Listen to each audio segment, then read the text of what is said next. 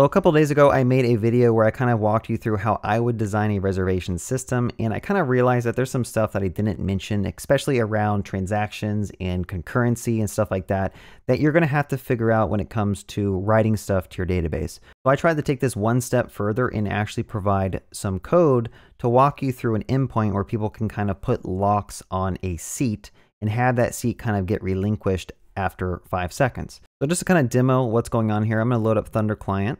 And we have an endpoint called API Seats that you can do a post request to. You can provide it a seat ID, and then you can also provide it your user ID. So when you click send, it's going to go ahead and reserve that seat for 5 seconds. Now, obviously 5 seconds is kind of short. You'll probably see this on like Ticketmaster or any type of like concert application where you need to buy tickets, booking a cruise ship, buying a seat on a plane.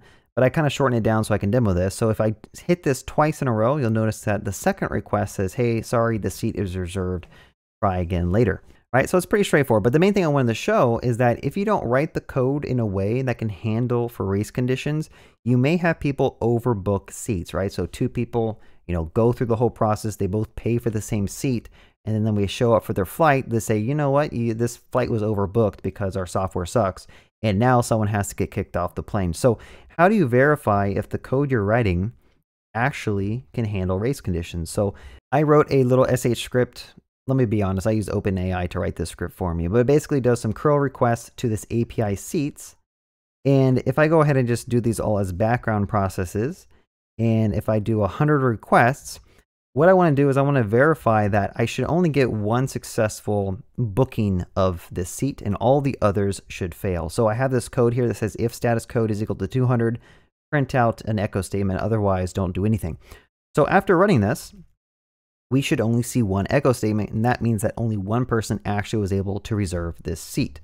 Okay, there we have it. It only printed out once. Even if we did 100 requests to that same endpoint, we can even bump this up to like 500 if we wanted to and just double check that everything is good. This gives me some confidence that, hey, this code that I wrote is resilient to some race conditions. All right, so let's dive through the code and try to figure out how this endpoint works. Now I'm using Next.js and I have a API endpoint that accepts a post request. Now how I start this off is I do a drizzle DB transaction. Typically when you're dealing with concurrency, you're gonna want a transaction. It just allows you to kind of atomically write and kind of roll back from your database if something were to go wrong. So the way this transaction works is I'm fetching the seat based on that seat ID we're passing in the post request.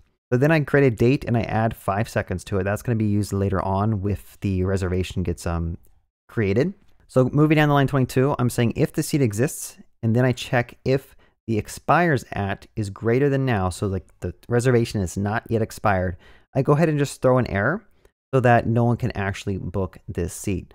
Now, if the seat existed and it is expired, what I do is I run a update here and I set the new user ID to be the one that was sent in the post request. And I also set a new expires at. So I give that new user that seat and I let it expire in another 5 seconds. So the key part of this, to make sure that the race conditions don't happen, is this conditional update, right? So this where clause. And notice here, I'm checking to make sure that when this write tries to get committed to the database, it's going to check to make sure that indeed the thing has been expired. Okay, so I'm doing a less than or equals to make sure that the seat that expires is less than the current date of right now. And so if this query were to run successfully, we go ahead and just return an ID here. Technically, it's like a list of IDs. And I check to make sure that, hey, if the length is 0, then that means that this write never actually happened because for some reason there's a race condition and there was a seat that was not yet expired and I tried to write to it. So we're going to go ahead and just throw an error if we found a length of 0. Now, otherwise, this else condition is basically checking, hey, there is no seat reservation created yet for that seat. So we're going to go ahead and just insert one here. Now, again, if there's like a race condition with 2 people trying to insert the same row at the same time, one of them will throw an exception saying that, hey, you have a duplicate ID exception, and you can basically catch that. Technically, you'd probably want to actually check what the error was here. I'm just being kind of lazy here. But I catch the exception, I just throw an error saying the seat is reserved. Try again later. So that catches the scenario where 2 people try to create a brand new row for a seat at the same time. And then finally, I just return a success JSON object to the post request.